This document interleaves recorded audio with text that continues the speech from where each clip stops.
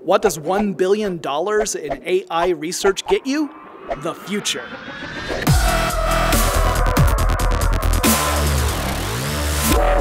Guys, we are at CES 2016. The Toyota press conference just wrapped, and it was all about artificial intelligence, and it really has me excited. Now, Toyota's our sponsor, but I'd be covering this anyway because AI is about as forward-thinking as you can get. You see, Toyota has developed the Toyota Research Institute, a $1 billion investment to make AI better for vehicles and beyond.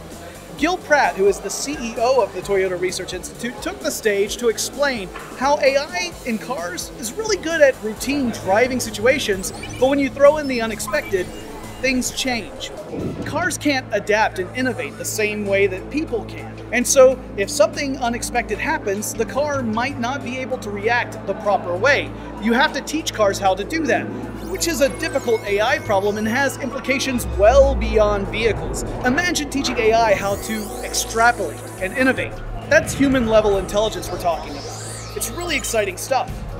Beyond that, they're going to apply this strategy to other products, not just cars, but also mobility for indoor situations. So if you're a person who needs assistance to get around, Toyota's looking at using this artificial intelligence research to develop new products to help you. And if you're someone who normally wouldn't be able to drive a car, this research could change that world forever. We're talking senior citizens, people who might have a disability that would limit their ability to drive a vehicle, could all enjoy more freedom and independence using this style of technology. And Toyota has assembled kind of a super team, a who's who of robotics from DARPA and MIT and Google and other organizations. They really have the top brains thinking on these problems. I can't wait to see what comes out of this research because it's going to affect far more than just vehicles and robotics.